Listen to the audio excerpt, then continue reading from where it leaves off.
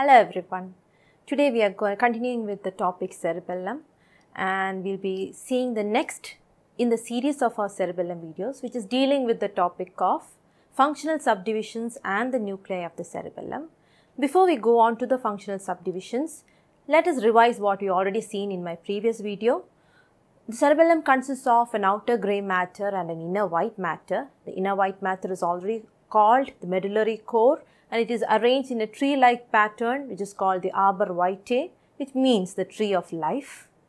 And within this white matter, what we have got are the four deep nuclei of the cerebellum, which are what we will be seeing specifically in this class. So when you look at the histology of the cerebellum, we can see that it has a very specific structure which cannot be mistaken in any slide. And you can clearly demarcate the various layers of the cortex as well as the central white core of the medulla. And these cortical layers are microscopically three. You have an outer molecular layer, an inner granular cell layer, and a middle Purkinje cell layer. So very characteristic. And once you zoom in, let's zoom into this and see what are the three layers. This is the outer molecular layer, which is slightly less cellular when compared to this layer, which is the inner granular layer, consists of a very specific or very prominent nuclear layer. In between that, if you can look at this, I'll highlight these special basket-shaped cells called Purkinje cells, and these form the intermediate or Purkinje cell layer. And if you try to draw the layers of the cerebellum in a simple manner, we can represent it like that, even though the HND diagram is not like this. We can't use this diagram in a histology setup, but this is a simple representation of the different layers of the cerebellar cortex. Now, the cerebellar white matter is very similar to the cerebral white matter in the sense that it has also got association fibers, projection fibers, and commissural fibers. We would remember that the association fibers are interconnecting different parts of the cerebellar cortex of the same hemisphere. The projection fibers project from the cerebellar cortex to the lower nuclei, and commissural fibers, just like cerebral commissural fibers, interconnect the two cerebellar hemispheres. Apart from this, the cerebellum also has got afferent fibers coming from outside and entering the cerebellum, as well as efferent outputs which are coming out from the cerebellar nuclei and go out into the centers outside the cerebellum. So let's see the cerebellar nuclei. They are embedded within the central core of the white matter and can be named from lateral to medial side as the dentate nucleus, which is the largest nucleus. It looks like a crumpled paper bag with its openings or its hilum directed medially. The second is the emboliform nucleus, followed by the globose nucleus, which is further medial, and the medialmost is the fastigial nucleus, which is also called the roof nucleus, since it is seen associated with the roof of the fourth ventricle.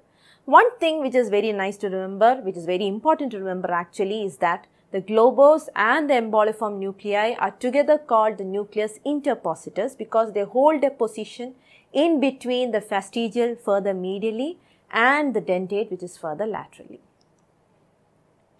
How can we classify the cerebellum? That is the next part of our topic. The cerebellum can be classified into three. We have an anatomical classification, we have a morphological classification, and then we have a functional classification. For the anatomical classification, please check out my previous video where we have divided the cerebellum into lobules, both the vermis and the lateral hemispheres. So in this video, we'll see what are the morphological and functional classifications. So morphologically, the cerebellum can be classified into three. In order to remember that, it is very nice to recollect how we have evolved. The archicerebellum is the first cerebellum to develop. It is also called the vestibular cerebellum. It is seen in aquatic vertebrae because when you're swimming in the water, you need to balance. So you need a vestibular cerebellum to balance. So once these aquatic vertebrae found their way onto land, in order to survive on the land, in order to walk on land, you have to develop a muscle tone. And so the cerebellum developed its next component, which is the paleocerebellum, also called the spinocerebellum. The spinocerebellum appears in terrestrial vertebrates. The next in line, once you have learned how to control your body, you become more advanced, you evolve further, you have to hunt, you have to feed, you have to escape, and for that you have to control the tone of your muscles, and that is the last part of the cerebellum to develop, and that is the neocerebellum, also called the pontocerebellum, and this part is well developed in all advanced terrestrial organisms, especially the mammals. Coming to the functional classification, they are actually regional classification, that's what I meant. The cerebellum can be regionally classified into 3 longitudinal zones. The vermal zone, which is along the vermis, it is also called the median zone since it lies in the middle. A paravermal zone, which is 2 areas on either side of the vermis, and then you have the lateral zones or the hemispherical zones, which are lateral. Now let's see what they are. The morphological classification. This is a diagram that I showed in my previous lecture video. This is a cerebellum opened out. Let us label certain key areas in this. This is the lingula, and below that we have the flocculonodular lobe. Note that I have given them in a specific color and there are 2 ends of the cerebellum. This is important. The next is the anterior lobe, which you all know lies in front of the fissura prima, you're right, and then the posterior lobe. A small part of the vermis of the posterior lobe is also colored in pink. This is the pyramid or the uvula. Now let's see the different morphological subtypes, what we remember from the previous slide.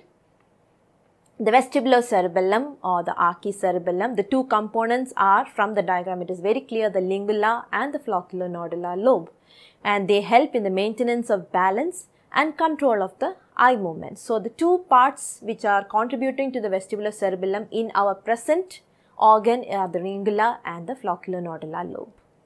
The next is the spinocerebellum, also called paleocerebellum. It is concerned with the motor execution, regulation of muscle and coordination. It's the second one to develop. And the last one for advanced planning of voluntary activity, you have your cerebrocerebellum or the neocerebellum, or the last one, the pontocerebellum. So the major part of the posterior lobe is contributing to the cerebrocerebellum. A major part of the anterior lobe plus the pyramid and uvula of the vermis are contributing to the spinocerebellum, and the contributions to the vestibulocerebellum come from the lingula and the flocculonodular lobe. Let's see what are the functional classifications. So the functional classification is basically based on efferent connections. What are efferent connections? Connections going out from the cortex. So when there are connections going out from the cortex of the median area or the vermal zone given in red in the diagram, as you can see, those form the median zone efferents, and all the efferents from the median zone go to the fastigial nucleus, which is the centralmost or the medialmost nucleus. They help in the control of the trunk and the extensor muscle tone. Now let's see what is blue. That would be the paravermal zone, and all the efferents coming from the cortex of the paravermal zone go to the nucleus interpositus. Remember, nucleus interpositus is globose plus emboliform nuclei, and they control the movements of the proximal limb muscles as well as the flexor muscle tone. The last area, as you can see in the diagram, is green, and that corresponds to the lateral or the hemisphere zone. All the efferents coming down from the cortex of these areas finally reach the dentate nucleus, and they are concerned with the coordination of the distal limb muscles for skillful prehensile act. Prehensile is when you use your thumb. Alright, so that concludes the second video. Let's see what are the cerebellar connections in the next video. Thank you so much.